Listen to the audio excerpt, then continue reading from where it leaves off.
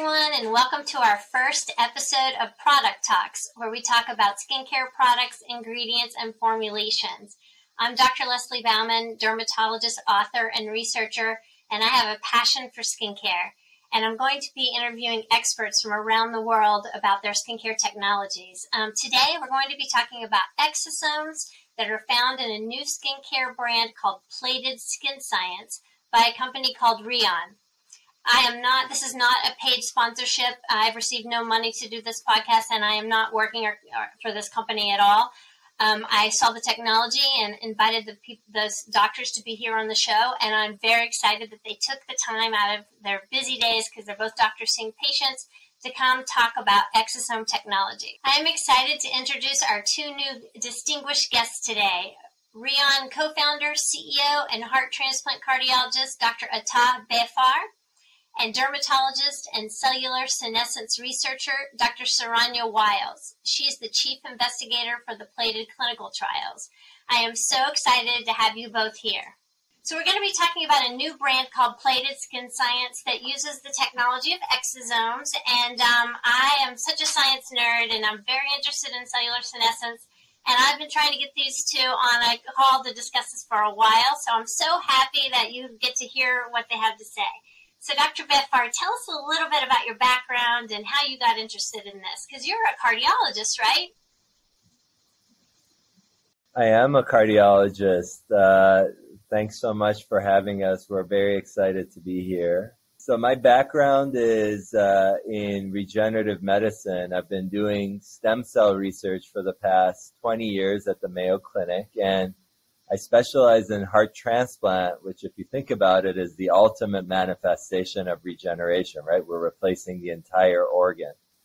But the goal of our program has always been to avoid transplant and to try to find different molecules that can maybe restore normal tissue function. And as we've worked on stem cells for a long period of time, what we ultimately discovered was that in our bodies live these small molecules called exosomes that foster tissue healing. So in all of you right now, you have these small molecules that come from your platelets, and every time you injure your tissues, these molecules help your tissues normally heal. But in aging or in chronic disease, these molecules start to become deficient. In other words, some tissues just don't see them. And the skin is, being the largest organ of the body, as I'm learning here from my colleagues, is really the organ that's most susceptible to aging because it loses its blood vessels. And so as these platelets normally in young people penetrate the tissue and are able to deliver these regenerative cues, as we age and as these zombie cells in the tissue start to become pervasive, they can't penetrate the tissue anymore, and so you can't mount a regenerative response. And so what we're working on now is to develop exosomes that can actually penetrate your skin and can deliver these regenerative cues to reverse the process of aging. That is so interesting. I've always loved looking at the cardiology literature because a lot of the anti-aging things come from you all first, and this is another example. And then Dr. Wyles is a dermatologist. How did you end up working with Dr. Behfar on this project? Yeah, this is an exciting story. So I'm a dermatologist at Mayo Clinic. I actually came to Mayo Clinic about 11 years ago from New York to do my MD PhD program. And I started out thinking that I was going to be a cardiologist, which is how I met the co-founders of Dayan, Dr. Behfar and Dr. Drlesliebaumann. And really, it's been amazing to see the research evolve over the last over a decade. 15 years of research has gone into this science that we're talking about. So my PhD focused on regenerative medicine principles. I went on to become a dermatologist, and I have a lab studying different models of skin aging. We're studying hallmarks of aging, including cellular senescence. We're 3D bioprinting skin, making different aged skin models to see how we can test these exosomes and other products for better drug delivery and product delivery to the skin. So that's essentially how ago, I connected with Dr. Behfar, and it's been an exciting journey since then. Well, you were the perfect person he needed for this research because your background is right on it. I didn't even know there was a regenerative medicine specialty, so that's great to know. So I write a column every month for the last 20 years for dermatologists, and every month I talk about a different cosmetic ingredient.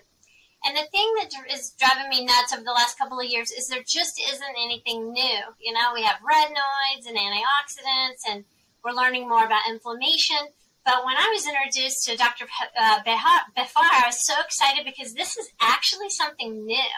And by the way, I am not a fan of stem cells in skincare products because we know they don't live in the shelf space, and they're usually apple stem cells, not even human stem cells anyway. So I've always been annoyed with all these companies that have stem cells in their products, but you have something that stem cells secrete. So you figured out how to get around having to have stem cells in the product but having the same results. So I'm excited because this is something that actually works. The other thing that bothers me is pseudoscience, and I want to make sure we explain to our listeners the science of this so they don't get tricked by the pseudoscience. And one example of that is sirtuins, as you know, are a protein that gets turned on when you're younger, and when you get older, it gets turned off. So when that data first came out about 10 years ago, a lot of companies started putting sirtuin on their product label. So when you would shop for skincare, you'd buy something with sirtuin, which is ridiculous because that can't get in the skin and do anything. So I'm afraid there's going to be a lot of companies out there saying they have exosomes, but they're not really exosomes.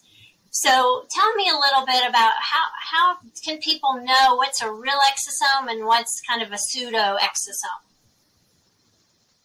So I think that there are several elements in play when we think about exosomes. The first thing to remember is that if you want an exosome that just achieves regeneration, you can't really get that from a tissue, right? A tissue has thousands of different types of cells, and you can't expect that every one of those different types of cells is going to secrete a regenerative exosome. And so when you hear that I have placental tissue-derived exosomes, or I have, this type of tissue or that type of fluid-derived exosome, there isn't a uniform product in there. It's just a diversity of exosomes that could be inflammatory, cytotoxic, meaning it's toxic to your cells. And so you're not going to get a product that will drive tissue healing in a uniform and standard and reproducible way. The other thing to remember about exosomes is that they're very stable.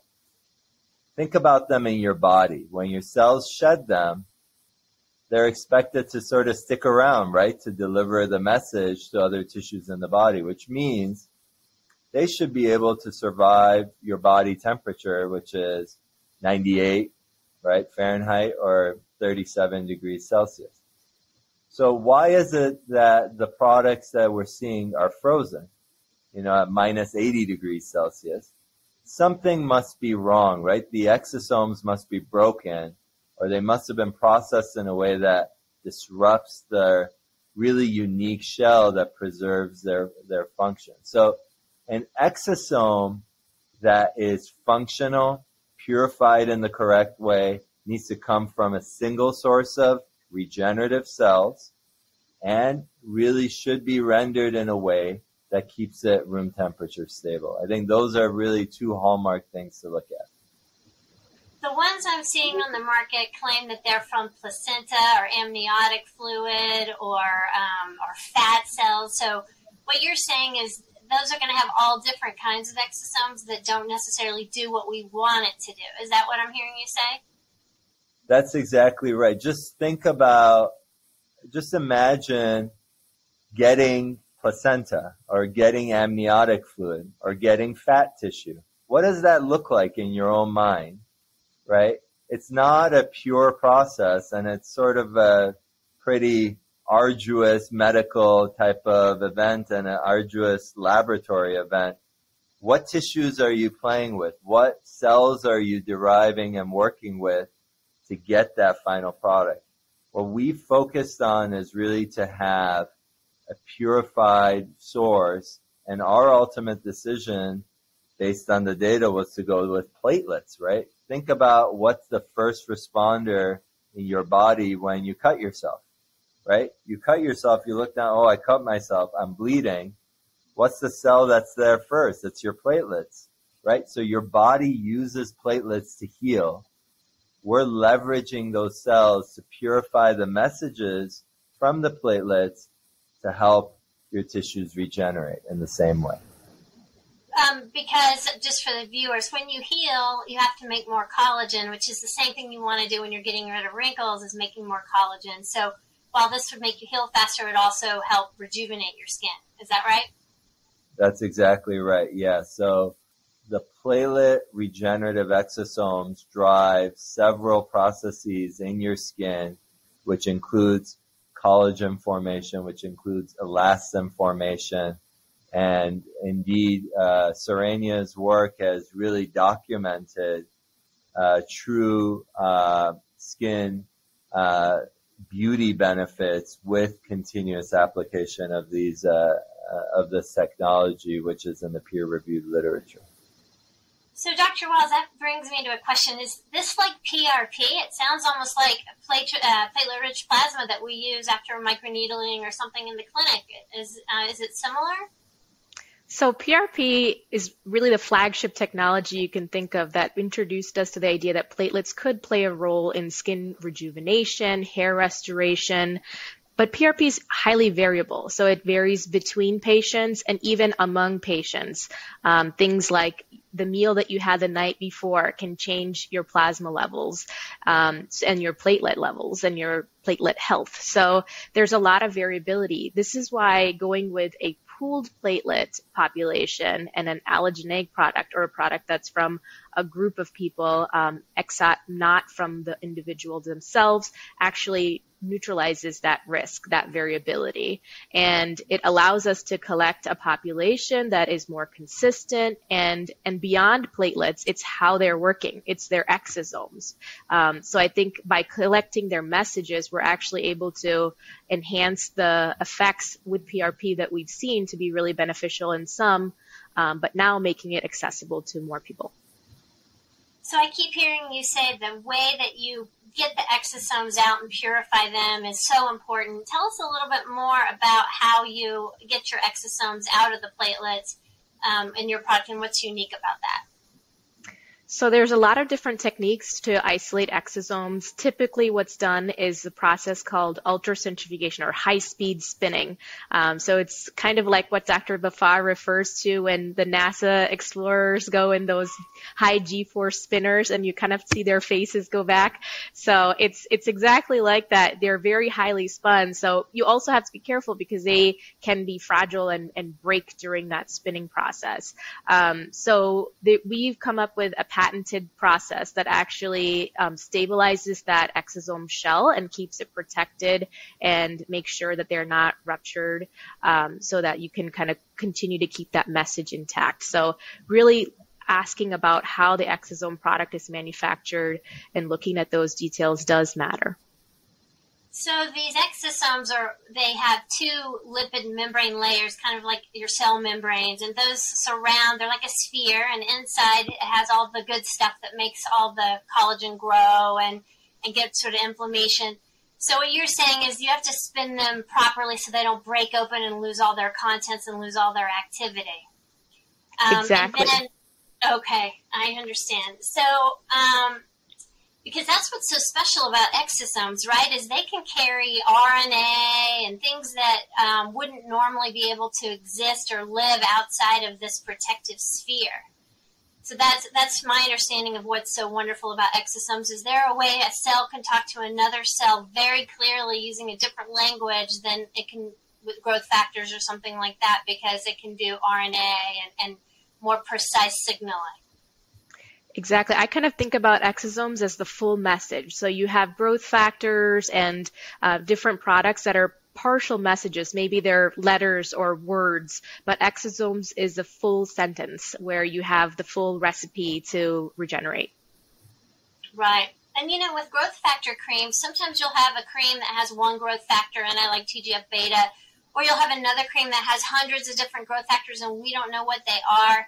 That kind of is parallel to what you said about the exosomes. Some creams may have all kinds of different ones, and yours is more purified from platelets.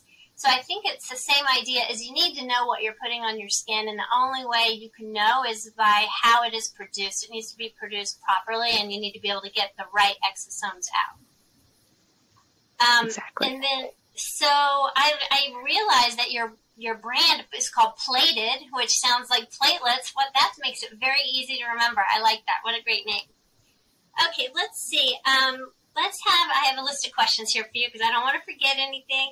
Tell me a little bit about how you're using the Plated product in your aesthetic practice in Rochester. Yeah, so we love the platelet product. At the Mayo Clinic Center on Aesthetic Medicine and Surgery, we actually have it in retail there, and I use it in two different ways. So one is I use it for skin health improvement. So I have patients that come in with a significant sun-damaged skin or just skin that needs improvement in general, just to get it to the right level. We kind of think about the different levels of skin aging, and really that epidermis, or the top layer, and getting it to the right proper skin health stage will really help all the other layers. So before we think about a neurotoxin, a filler, a laser procedure, really optimizing that top epidermal skin health is high priority. So if I see patients that come in with significant skin damage, I use the product for 4 to 6 weeks, and this is what our trial has actually shown. You get that induction, really nice response and benefit within that 4 to 6 week time.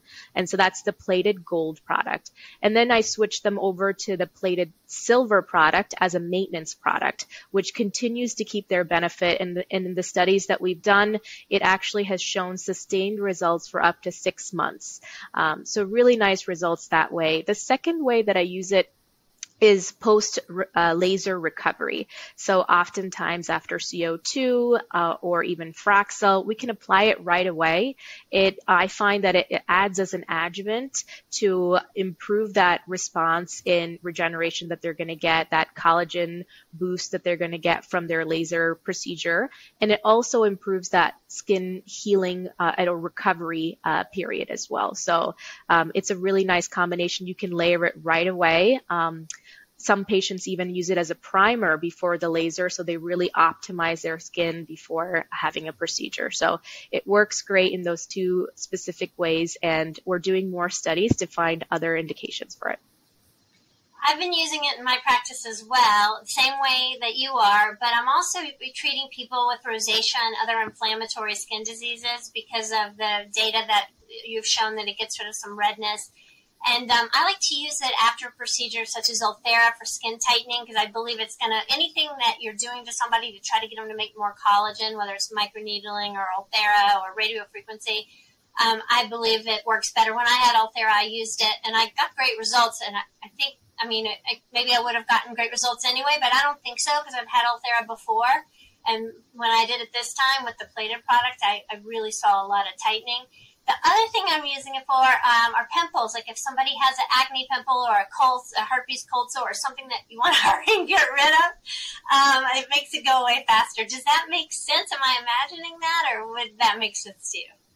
Dr. Baumann, you're touching on all the things that we are excited about this technology, and we're actually in the works of developing a medical dermatology product, doing a lot of FDA IND-based studies that make sure that we're under the proper regulations to address some of these different medical indications. I think the technology allows a lot of these different applications to be plausible, and Dr. Behfar, I'll turn it over to him to highlight some of the medical indications that we're pursuing that's in alignment with some of the conditions like rosacea and other inflammatory process that you're talking about. And before you say something, I meant to say at the beginning, this was not a sponsored podcast or video, and I'm not financially related to the company at all. So I may talk about things that normally they're not supposed to say, but I'm just telling you about my experience in my clinic. So I think from my perspective, there are a lot of potential therapeutic implications for purified platelet exosomes that are manufactured under CGMP, and as Serenia mentioned, go through the FDA process. I can tell you a little bit about our experiences with that as it relates to both antiviral activity as well as wound healing. So very interestingly, and again, think about how platelets work in your body naturally, right? So one of the things that would seem relatively obvious is if you have a wound, there would be something in your body that protects your body against things like viruses. And indeed, what we found is that platelet-derived exosomes coat viruses. They actually completely encapsulate different forms of viruses, bind their envelope, and neutralize them. So one of my graduate students, that's her entire PhD thesis, is just looking at that. So the experiential findings that maybe they help with things like cold sore would make sense based on that type of work. As it relates to acne, especially the wound that's associated with acne, when we look at platelet-derived exosomes, they are a wound healing technology, right? They evolved to be wound healing tools in the body. And so indeed on the medical grade product, which is called PEP, we are deploying platelet exosomes to accelerate wound healing, and indeed are just finishing the phase 1 trial for wound healing and are about to start the next phase of multi-center evaluation, looking at different applications for wound healing, especially in recalcitrant wounds. In other words, wounds that are very difficult to heal. I looked through the dermatology literature, and there are a lot of great studies to show that exosomes help with wound healing. So that's pretty recognized in the dermatology world. But what's new, I think, about your product is that it's for aging. This is the first exosome product I've seen that gets rid of fine lines and wrinkles. And what I've seen with my patients is they really need to use it 6 to 8 weeks. But my patients are really picky. They want no line, so maybe that's why. But I tell them, don't use it for a week and give up. You need to use it, get some time under your belt. And I'd love to hear more about what you saw in the trials. But they do notice a tightening right away, and they like the texture of it. But the actual small fine lines and the improvement of redness does take a little bit to kick in. Tell us a little bit about what you saw in the trial, and if I'm right about that. Yeah, absolutely. So what we saw in the trial is exactly similar to what your patients are experiencing, 4 to 6 weeks for that skin health induction. So to see that initial improvement in redness, restoration in some of their fine lines, wrinkles, even as early as 6 weeks, which we typically expect with 3 months or continued application for several months to see that change. And then we also saw improvement in brown spots or pigmentation. We used a very exciting technology with Canfield Visia CR, 3D Primos, to be able to measure some of these fine lines and deeper wrinkles. And we came up with a comprehensive skin score that's basically using this regenerative aesthetic scoring system for the facial aging. And that allowed us to look at all these different factors: redness, wrinkles, brown spots, color evenness, luminosity, put it all together and see how these different parameters that worked different, and everybody had a different response, meaning some people had more improvement in one factor over the other, which is where they needed it. So it kind of is an individualized product in that regard. So this comprehensive skin score allowed us to see that it really had an improvement within that 6-week time frame. And then when we followed them up to 6 months, they continued to maintain that level. What I also see is that the product can be used once or twice a day. So depending on how the patients are using it and how well it's being applied and things like that. So you really want to put the product on, wait for 5 to 10 minutes before layering another product. So that was an important aspect in the study that we wanted to take away for the patients as well. I've been having my patients use it prior to a retinoid at night because I'm such a big retinoid fan. So I have them put it on, wait a few minutes, and then put retinol or tazarotene or tretinoin or one of the retinoids on top. And what I've noticed is they seem to be able to tolerate the retinoid better. They get less redness from the retinoid, which makes sense because you have some anti-inflammatory factors that are in there. So I can't wait till you all do a study in the future, hopefully, on retinoids and your product together, because I think using these in combination would be great. And that's the thing, is there's so many different anti-aging creams out there and serums that people just don't know which ones to use. So my recommendation would be that they do a vitamin C serum, wait, and then put yours on top of it. And then at night, put the plated on, and then put a retinoid. Is there a problem with those recommendations at all? Would it be okay to put vitamin C and wait and then put your product on top? So this product is actually creating a new disruptive category within the skincare market, which is sort of the Swiss Army knife, one size fits all kind of a tool that does multiple things.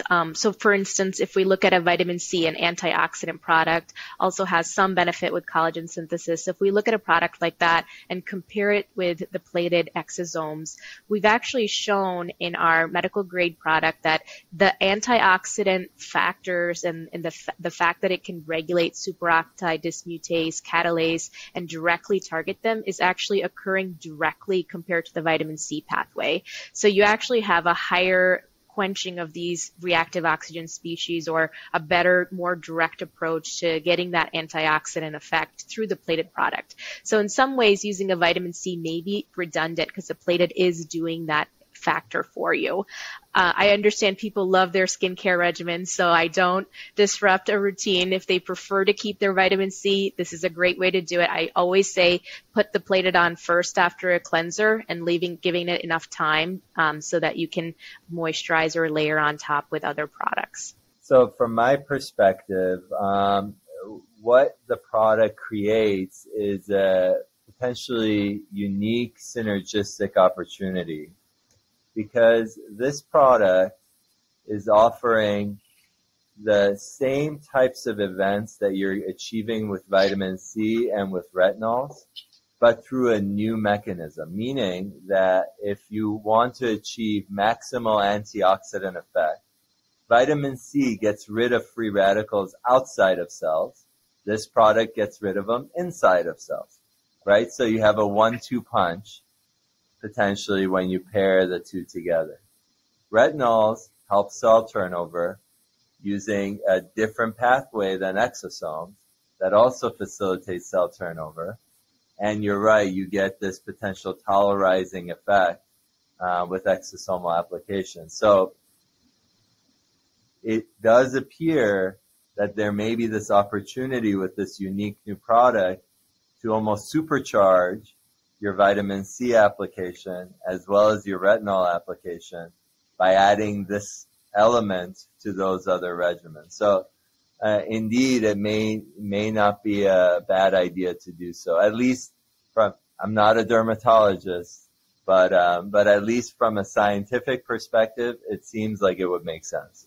Well, I know you need ascorbic acid, vitamin C, to make collagen. So my thoughts were, if you're revving up collagen production, your body might need more vitamin C to help make that collagen. That's what I was thinking. That mechanism does make sense. I think that's a good point. Okay. Is there anything you can't mix it with? And I know exosomes are very stable, and your product in particular has really good shelf life, but is there anything we shouldn't put it together with on the skin? Like, what about hydroxy acids and things like that? So I was just going to say that from our studies so far, we see that the topical product alone works really well. So we kind of have the product drive the skin science. So really adding it individually. I would say if we're considering mixing products, it's just the time, so applying the product first as the raw ingredient with the plated exosomes, because certain other factors, if you were to directly mix it, may inactivate or may not work together with the product as well. So putting on the product first and then layering is an option that can still work. And we'd love to do that retin-A study with you so that we can see the effect. Yeah, that would be wonderful. So you talked at the beginning about cellular senescence, and we know that older skin has these senescent cells, and like you said, the bad apple that makes all the apples bad. Have you looked at cellular senescence with your product? Does it affect that at all? So cellular senescence is a factor that does accrue with aging, and so there's different layers of senescence. So you can have epidermal senescence, which is a top layer, and then dermal senescence, which is really where fibroblasts can become senescent, and that's how different collagen is not produced as well.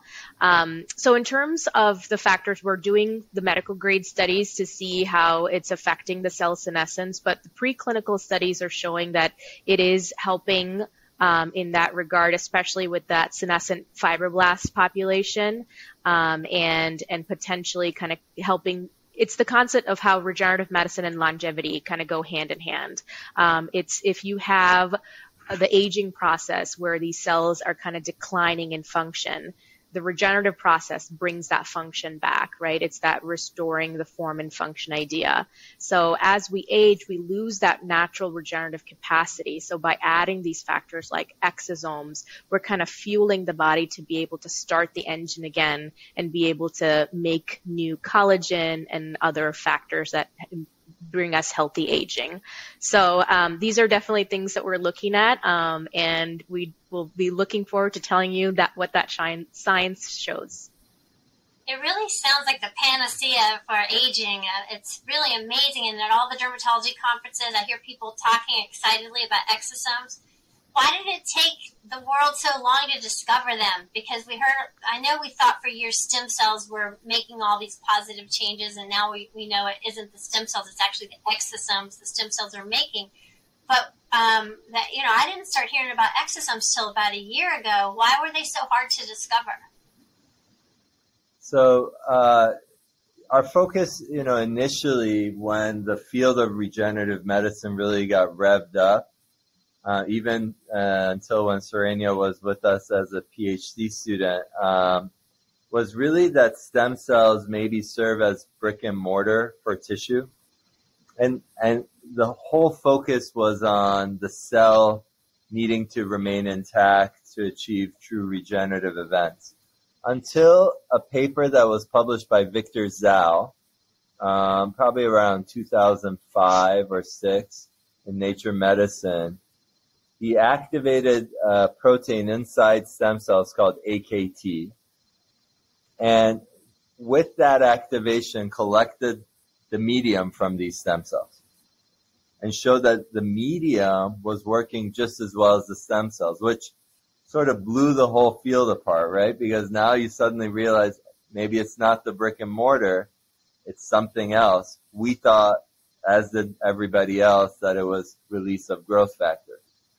Well, as it turns out, the field of growth factor biology really is stealing all of its data from the hem-onc field and immunology.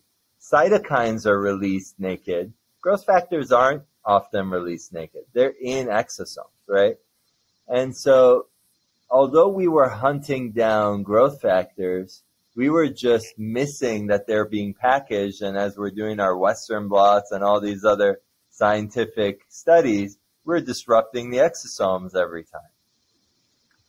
For us, it was only until we started to do big stem cell clinical trials in heart failure, and then took those stem cells that performed well and didn't perform well, brought them back to the lab, and started to look very carefully at different cellular compartments and secreted compartments, that we suddenly realized, oh wait, if it was a growth factor, it would be tiny. The things that are creating this magic are huge, right? Huge compared to growth factors. And ultimately, using things like electron microscopy, we started to see these little balls everywhere, right? And once we had that, and you go back to the literature and you realize, oh, these are called exosomes. But exosomes were described first in the 1960s. It's just that it took science, this step-by-step process, to whittle down to the point where now we finally have the active ingredient of regeneration. And we know how to get it out safely and put it in a jar or Exactly. an airless pump. Exactly. So do you think that this technology is going to make growth factor creams obsolete? Because I imagine that the growth factors are not as stable in the serums and the gels as the exosomes are. Yeah, I do think that is a possibility, because you essentially want to have a product that is encompassing of all messages. So if you think about the platelet secretome that's kind of contained within the exosome, it's got thousands of proteins and growth factors and all these different factors that are contained within that, versus having just one or two or three. In fact, we may be doing more harm than good by having just isolated one or two or three growth factors compared to a pooled population that's more natural to how the body would respond. So I think that's where there's going to be a shift in kind of focusing on one ingredient to more a holistic approach, kind of thinking about the full message and how that can be incorporated into skincare products. I always explain to my patients when I'm trying to tell them that it's like a football team. You know, you need a quarterback, and you need your receivers, and you need the safeties. You need all the different players playing, or you can't win the game. And if you just have one growth factor, it's like just having a quarterback with nothing else. And it sounds like exosomes kind of have the whole team inside of them, and that's why you've seen such success with this product. That's right. Okay, sorry about the football analogy, but I'm from Texas. No. Love the football analogy. Perfect timing. All right, let's see. Is there anything that I forgot to ask you about that you want to tell us about, or any kind of other science that we didn't talk about? I think from my perspective, the thing to just realize about naturally occurring exosomes, again, if they're purified from a single source, is that in contrast to individual growth factors that are essentially have to be manufactured, these products are essentially have evolved over 1 billion years, right? They are designed by trial and error over many, many, many years to do what they do in a very exacting way. It's impossible to synthesize that. And I think that naturally occurring exosomes are very well suited to fill all of the gaps that are needed to achieve this type of regenerative event as we see it in soft tissue. So I think that's what's really unique about this field and the science, is that we can actually learn from the polyvalency, if you will, which means one thing doing many things, of exosomes, not just in the way that we're talking about, but also in actually understanding the biology behind these events, these anti-aging events or soft tissue healing events.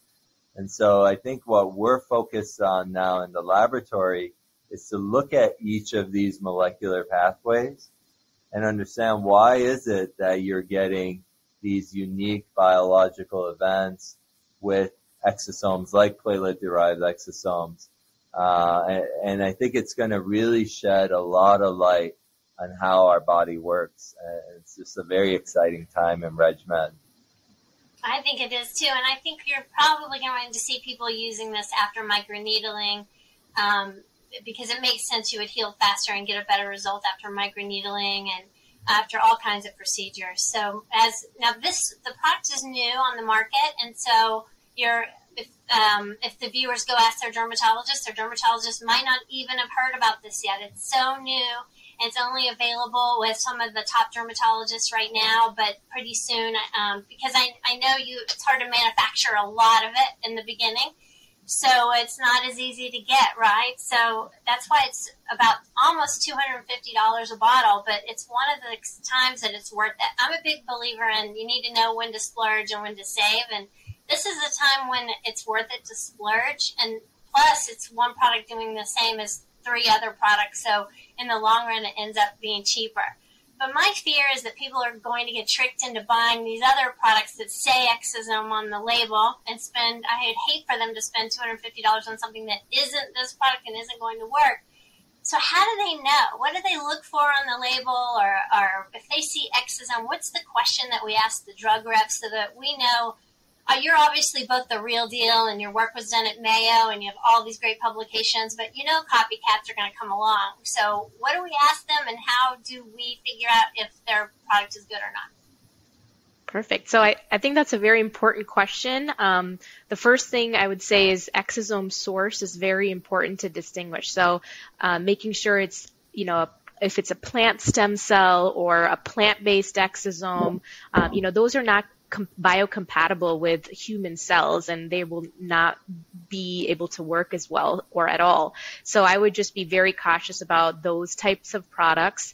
The other source I'd, just talk about, or at least have the audience ask companies about, is stem cell based exosomes. So if we think about how it's being manufactured or done, we get stem cells from a fat biopsy or umbilical cords from 1 or 2 patients, and then they're grown in a laboratory over and over and over again for multiple rounds. So, we talked about cellular senescence before, and that's actually a concept that can happen if you take something that's natural within our bodies and then grow them in a laboratory for multiple weeks.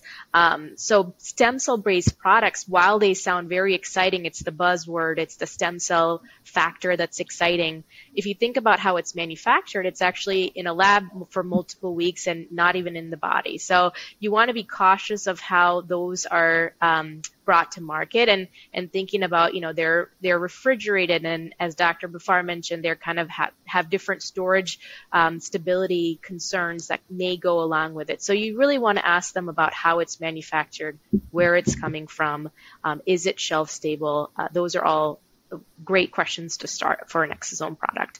And there's actually not many shelf-stable exosome product. I believe we're the first and only, and I'll have Dr. Behfar verify that. So I think just to build on what Serenia said, we have a paper in Cell Transplants that came out over a decade ago, where we actually show that if you passage a stem cell, mesenchymal stem cell, for 20 population doublings, right? That means 1 or 2 passages. You get catastrophic chromosomal mutations, right? So you can look up the paper, but essentially we colored the chromosomes and show they're all jumbled up within 20 population doublings, right? So that's like 2-3 passages.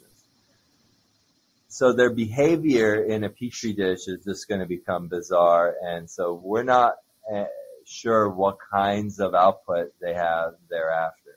So I think that's been a concern with using these cultured master cell banks to produce exosomes. The other element here is that really when exosomes are offered right now, you have to remember that a cosmetic exosome is topically applied. It's not an injectable, right? This isn't a medicine. It's a cosmetic.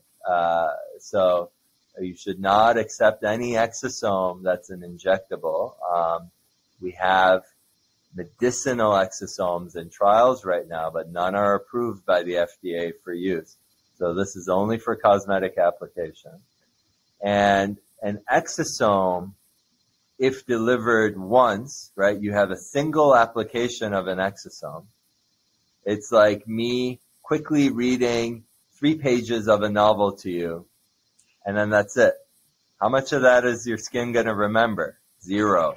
Maybe a few words, right? You need exosomes to be there on a day-to-day basis to inform tissues to have this cosmetic event. So a one-and-done exosome isn't really very meaningful. You need to have this type of application for cosmetic applications really on a day-to-day basis to truly see the beauty benefits of exosomes. Yeah, the way I explain it to my patients is if you're trying to lose weight and you go to a health spa for a week and then you eat wrong and don't exercise the whole rest of the year, it's not going to work. But if you eat right and exercise every day, it's that consistency. So same thing with the exosomes. They need to be there and be prodding your fibroblasts, make collagen, make collagen, make collagen all the time, so they don't get lazy. Because when we get older, our cells get lazy, so they need this prompt.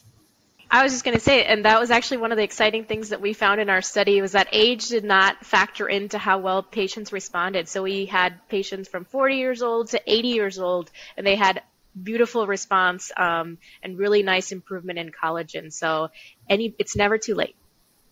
And it can even be preventative, too. By stopping the inflammation and getting rid of senescent cells, it should prevent aging. Exactly, and that's why we're excited about the prejuvenation concept too. So I think that earlier age group is a wonderful place to start and kind of get ahead with that senescence buildup. Well, great. Well, that wraps up the episode of Product Talks. We're almost out of time. Thank you both so much for joining us. If the viewers have any questions, leave them in the comments down below. I'm going to put a link to your study down there, although it's copyrighted, so they won't be able to get the whole study, but at least they can read the abstract on PubMed and see the great work that you've done. And thank you so much for going and doing a study and proving what you say, because it's so annoying when companies make all these claims and they don't back it up. It's nice that that you have the science. So thank you both. I know you're so busy, and I know you have to get back to seeing patients, so thank you so much for being on the show. That wraps up our episode of Product Talks. Thank you for joining us today. Thank you, Dr. Behfar and Dr. Wyles, for taking time out of your busy schedules and joining us. Make sure to leave any comments down below. I will put a link to the paper and the research studies that go along with this product. Let me know in the comments if you have any ideas for future episodes or things that you want to learn. And if you enjoyed this video, please give us a big thumbs up and don't forget to subscribe. And I look forward to seeing you for episode number 2. I'm already working on who our speakers are going to be.